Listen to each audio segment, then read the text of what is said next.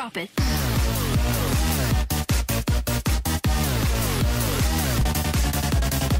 Hey guys, Seth here, and it's time for another installment of poking myself with a needle. So, I mean, usually I wouldn't because I've already done a video on poking myself with a needle, but that was the intramuscular needles, and I have since switched to subQ because my anxiety made it so I could not even poke myself in the leg anymore. So, yeah, that was bad. It was partially because of my needle shooting out like a rocket, and then partially because I screwed up again, and then it hurt, and then it was just like, not doing that anymore. But now I have a different method, which I'm going to show you, which is really much easier, especially if you have a lot of stomach fat. Also, do you like my outfit? Anyway, you have to see my lovely, non-hairy, non-masculine stomach. Good enough. Okay, so I'm going to start by washing my dirty paws.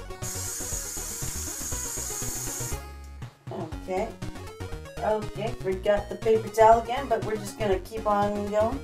So I've already put it in the needle as per usual with the red, whatever it's called, red blunt fill needle, so that's the thing. So all that was the same for putting it in the needle. Trigger warning, which is really late. I'm talking about needles, and also I am going to be showing you it being put into my stomach this time. So yeah, trigger warning. Anyways, this is the different needle though. Like, seriously tiny needle. You can barely even see it on camera, it's so tiny. The other ones were like freaking terrifyingly long and really thick. But these ones are tiny, teeny tiny, and yeah. So this one's a lot easier. So here's my lovely belly. So the injection area is actually quite simple. You just make a cross over your belly button like that. And then you have these 4 squares in which you can inject.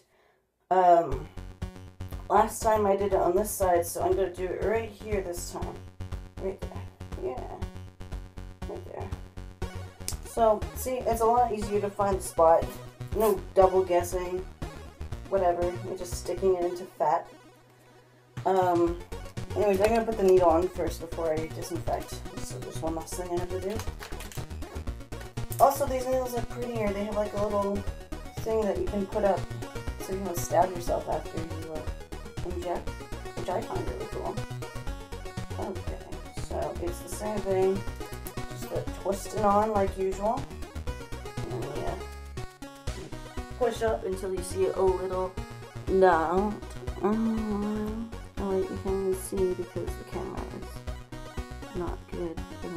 Okay, well, I can do that on my own. Oh, there we go, a little bead. I don't know if you can see that. Probably not. Oh yeah, you can. Okay. And then you just take off the cap, like usual. Stab it off. As you can see, it was mostly cap, because look at how tiny that is. Oh, yeah, not really too much of an issue. So, notes to everyone watching, don't pre-prepare your shots. Like, I know it's tempting, because then you're like, there's less for me to do when I stick her in. Why not do it like the night before or something? Don't. Just don't.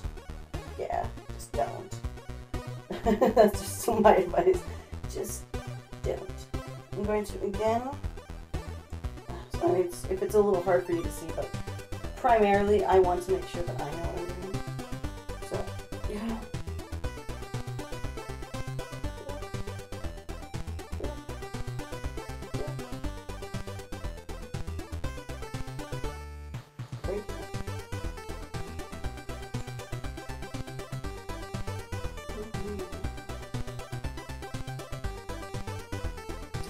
Right there. And then it's just simple. You just poke sucker in all the way in and push down on the needle.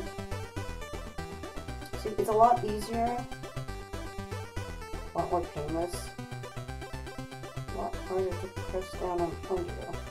And I suggest you go slowly because, well, leakage is quite a problem sometimes. And keep yourself relaxed. There you go, all the way down to the bottom. And at this point, it would be good to leave it in for like, I don't know, a couple seconds or something. Just so you have minimal leakage.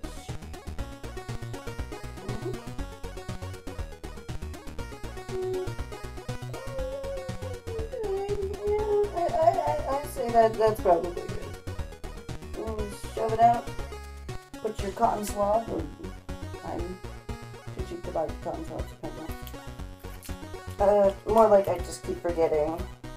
And then, oops, put your band-aid on it. Where's the hole? Oh god, I can't even find the hole. Okay.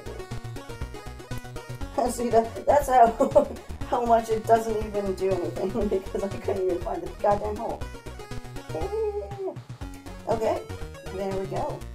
And the cool thing with this needle is that afterwards you can just go like this and boop. There we go. Push up with your thumb here, and it locks so you don't stab yourself. Which is good because if you're like me, then you'll probably stab yourself at least once.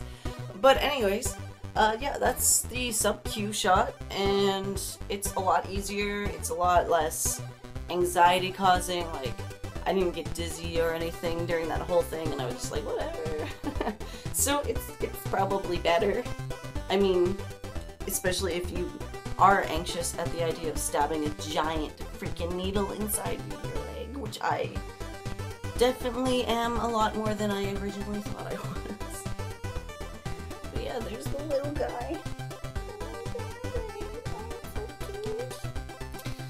And no problem if you don't have any stomach fat like I do. It still works. you're still good. I even asked her about that. I was like, I plan to get ripped, so what will happen then? And she's like, oh no, it's okay. So yeah, it's all good.